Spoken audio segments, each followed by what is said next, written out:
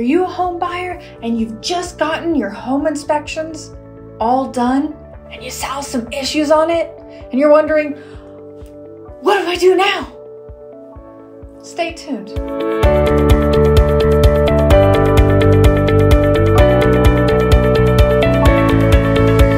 Welcome to Step Into the Valley with Katrina at the 3-Step Realty Group. In today's episode, we're talking to you home buyers who have had your inspections done and you saw some issues on the inspections and how to handle those issues.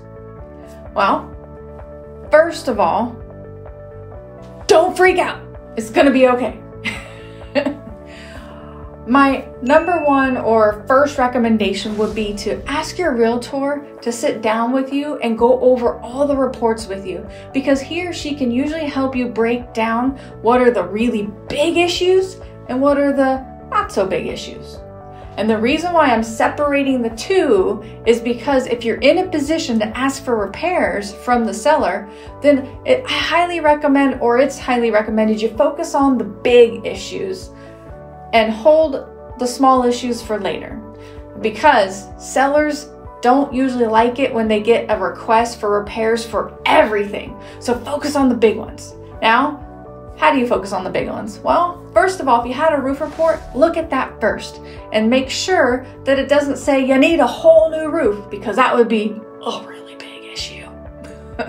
And if it doesn't say you need a whole new roof, then evaluate the repairs that it does list on there, if any, and talk to your agent about which ones are possibly the more important ones to address. Now, next, you want to look at your pest report. Pest reports are broken down into 3 categories: Section 1, Section 2, and recommendations, or unknown sometimes. Now, Section 1 items are items that are recommended to be taken care of within 0 to 3 months of getting that inspection report done. Why? Because those are considered really big items most of the time. So for example, is there an active termite infestation in the home? Well, that's a big item. Is there a lot of wood rot or fungus damage that could eventually be termite food? That could be considered a big item.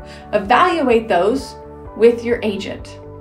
And then of course, look at the home inspection report and look at all the health and safety issues. The things that I like to focus on first are the heating unit and the AC unit, to see what the home inspector said about them. Are they heating to the level they should or cooling to the level they should?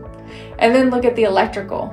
Now you're gonna see a ton of stuff on the home inspection report, but these are the areas I like to focus first on, because if I find big issues, it's usually in these categories. Now, if you're thinking about buying a home and you want an agent or a realtor to help you walk through this process, we would be more than honored to. Give us a call at the number below. And in the meantime, subscribe to our YouTube channel, because every Friday we have a new video out for you.